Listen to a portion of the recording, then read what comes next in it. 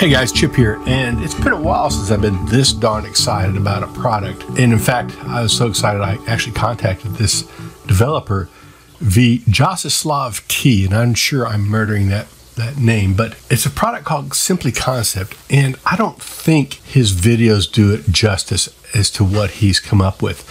And I certainly understand exactly how this works and how he could do it, but he's built a great workflow around this concept. And if you can think about it as metaballs with regular geometry. It's just fantastic, and it's a great way to start off modeling. So let me show you an example of what I'm talking about. So this is a very simple product. It's a faucet, and I'm going to show you how easy it is to model this thing using Simply Concept.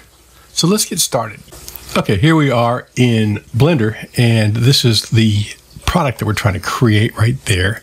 So let me turn some of this off, and we're going to go into our orthographic projection and Shift A, and I'm going to basically add some objects. So I'll take and add a cylinder, and I think the more resolution is the better. It seems that way to me, at least. So I'll go in here and I'll rotate this. I'll move it up to here, something like this, and let's just scale it in like this. Okay, so that's this plate right there. Then I'll Shift D, duplicate it, scale it down some, and this is going to be the stem coming out of the wall. Now, I'm going to go ahead and assume that we're going to fillet this. I mean, we could have just this is easy, just keep this as a separate piece, but this will kind of show you how it works a little better, I think, if I do this. So let's move this out, something like this. And then with this selected, I'll go into Object, Snap Cursor to Selected. So now I put the cursor here. So when I add this icosphere and set it to something high and scale it down, you know, we're actually putting it right in the right spot. So here we go. So move it here, and I'll go something like that. I'll take this again, and I'm going to Shift D and Y, move it out here and scale it up.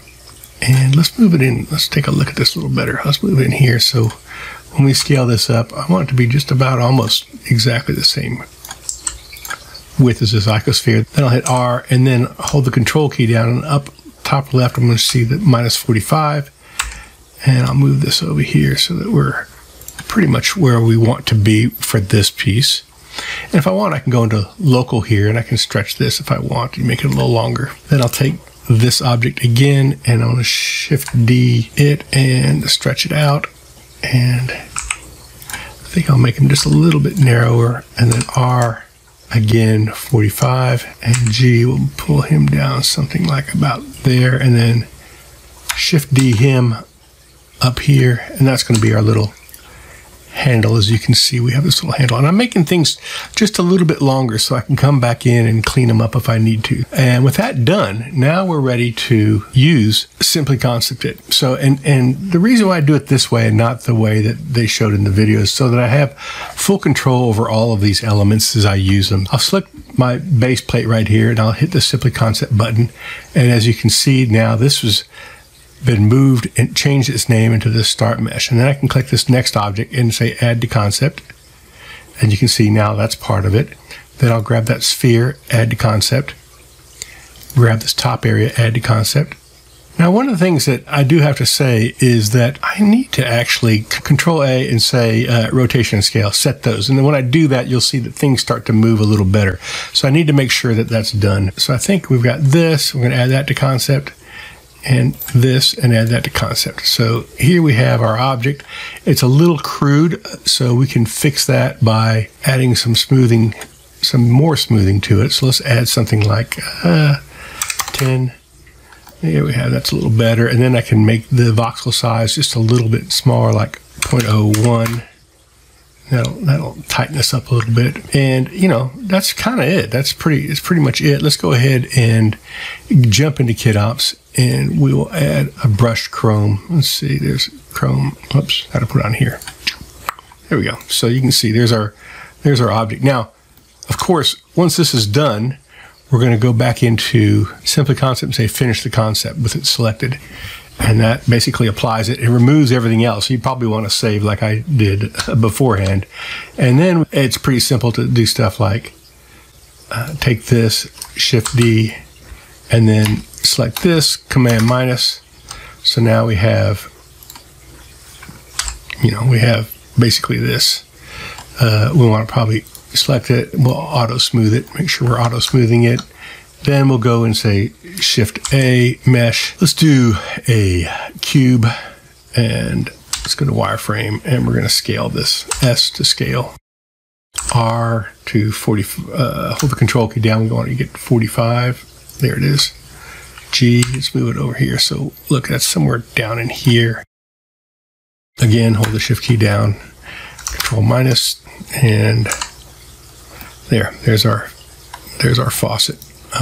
If I want to clean this off, I can take this and say Shift D, move it over here, open it up a little bit, pull this down a little bit like this, Control minus, and then say Shift D, grab that, go over here, move this and say Shift D. Let's grab this one too down here, put one down here.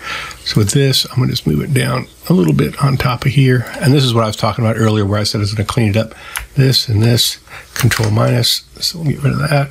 And then this G, Control minus. And there we have. Now I just need to apply all to these modifiers. And I'm going to tab into here. And so you can see I've got this. And I can basically just go E, extrude out just a little bit and scale it in, scale. And we have that nice kind of a bevel area right there. This, we'll do the same, E, scale. Okay. And then here we just want to make this insert, we're going to insert it just a little bit like that. And then E back into it so that we have, and I think that's pretty good. That shows you how easy it was to make that, and that's not an easy model to make. And it created it very quickly and with a lot of ease. So I hope you enjoy this. I was very excited about this. I've been a big fan of metal ball modeling for years, and Blender really never had a good metal ball modeler. But now with this, there's a lot of interesting opportunities. So I'm really, really excited about what we can do with this new tool. So thanks for watching. See you later. Bye.